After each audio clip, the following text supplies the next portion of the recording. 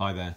Some of you will have no doubt seen the various videos that I've uploaded in the past couple of months using the SDRPlay RSP1A SDR receiver. You know, my conclusion was basically it's a superb receiver that gives you, 95% of the performance of the ELAD really, but for about 10% of the price.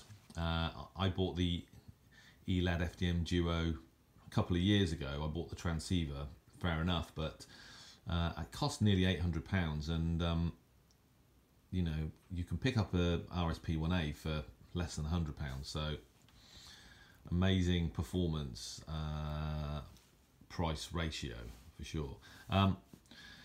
I was given it by Radio User magazine. The editor contacted me and asked me if I would do a review following up from my review of the Texan S2000, which I was obviously very happy to do. And I recorded some videos whilst I was effectively testing that unit to give me the sort of practical technical background to write the review. So the review is been published, and it's in the April edition of Radio User magazine, which is here. I get this magazine every month. I know that a lot of you do too. I've said it before really, but we're kind of fortunate that we have a magazine, a regular publication that supports our hobby. And I just think that we should all do what we can to buy a copy every month basically. They've got some new features actually, or relatively new features. They do propagation of space weather now, which obviously for DXs is useful. It's even more useful to understand how propagation of space weather works than simply know what the sort of current conditions are. And with my hectic life and work, I don't get enough time to sit down and look at this stuff. Interesting, an advert from AirSpy. Their new receiver, the R2, has had some superb reviews. But it is more than twice as expensive as the RSP1A. So, it's going to have to be pretty good, I think, to take the price performance crown, which is effectively the conclusion of my review. It's quite big on SDRs in this month's magazine. So here it is, performance and portability. So this is my review. You've seen a lot of the reception videos. It's a pleasure to spend some time testing this little device.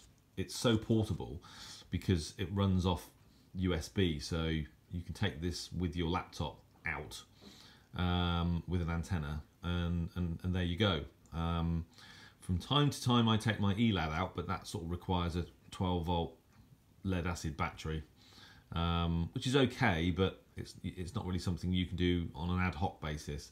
With this thing, as long as your laptop's got power, you can go out for an hour or two and do some DXing.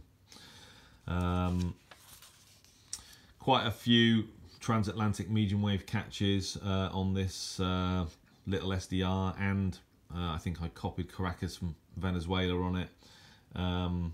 Sensitivity, selectivity with the Wellbrook was, well, there was not much difference to the ELAD, to be honest. I think the noise floor on this receiver was slightly higher on some bands, but for a tenth of the cost, you'd let that go.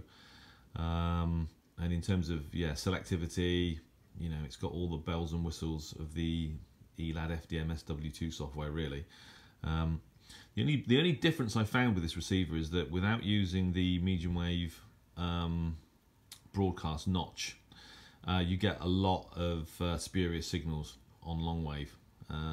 But the notch actually, in fact it's there, it's that little button there, broadcast notch. The notch filter removes them, so it's superb. So yeah, so if you're interested in reading a little bit more detail about my experience with the RSP1A, it's in this month's edition. And then one other thing, John Hudson of SDRPlay, he was a very nice chap. I've spoken to him once or twice. He wrote to the editor just to make the point that SDRPlay, like a lot of hardware companies that use software, sort of continually upgrading their software. And SDR which is what I use, the latest version now comes straight out of the box. All of the relevant windows pop up, which that didn't happen on the previous version. And with a couple of clicks of the mouse button, you can go directly to all the amateur bands below 2 GHz, long, medium, shortwave broadcast bands can be selected really quickly. That wasn't possible with the version of the software that I've got, but that was fine. And it's a nice feature for people who've never used SDR software before, or people who've never used this software. So I thought I'd make that point as well, as John Hudson took the trouble to write to the magazine to let them know. So yeah, so there we go. I'm still reading my copy. There's another interesting article. The editor, George, he went to Madeira recently, and he visited their House of Light, as he calls it, the Museum of Electricity. That's an interesting article.